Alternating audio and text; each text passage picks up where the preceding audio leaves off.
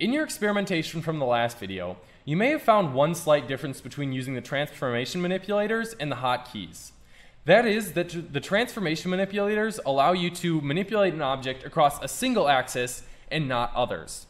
So for example, if I wanted to move this cube solely along the Y or green axis in Blender, I'd click on the green arrow and it moves solely along the Y axis.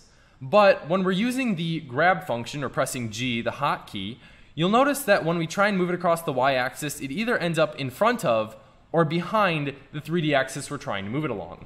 So how can we specify a specific axis for our cube to move along or scale or rotate upon when using hotkeys? Let's look at that. This is actually a pretty simple concept, and I'm sure you guys will get it pretty quick. So we learned in the previous video that G, R, and S are our three transform hotkeys. And if we pair these with the axis letter of any of our three 3D axes, meaning X, Y, or Z, we can transform it across that specific axis. Let me show you guys an example that might help explain that a little bit better. First, I'm going to reset my cube back to the center here by pressing Ctrl Z or undo. So I want to move my cube across the Y-axis. So I'll press G to grab. And by doing so, my cube is now moving, but it's not sticking to the Y-axis. In order to stick it to the Y-axis, I'm going to press Y. Once we have a transform operator in check, if we press any sort of 3D axis hotkey, it locks our 3D object to transform only on that axis.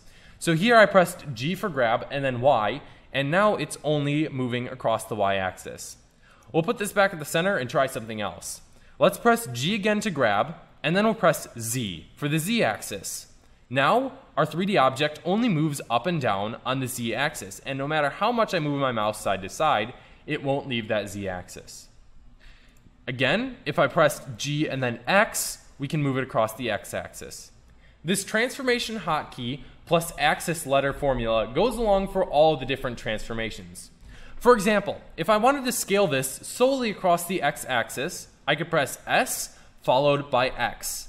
By doing so, you can see that we now scale across just the X-axis. Or if I wanted to make it taller, I could press S and then Z to scale across the Z-axis. Additionally, if I wanted to rotate it now across, say, the Y-axis, I would say, that's S. We'll press R and then Y to rotate it across the Y-axis, just like so. Again, I very strongly recommend that you practice using these hotkeys because it's super important you learn them. Hotkeys are an enormous part of Blender, and if you don't learn them early on, you're going to struggle later on. So learn them now so you can get a step ahead of everybody else.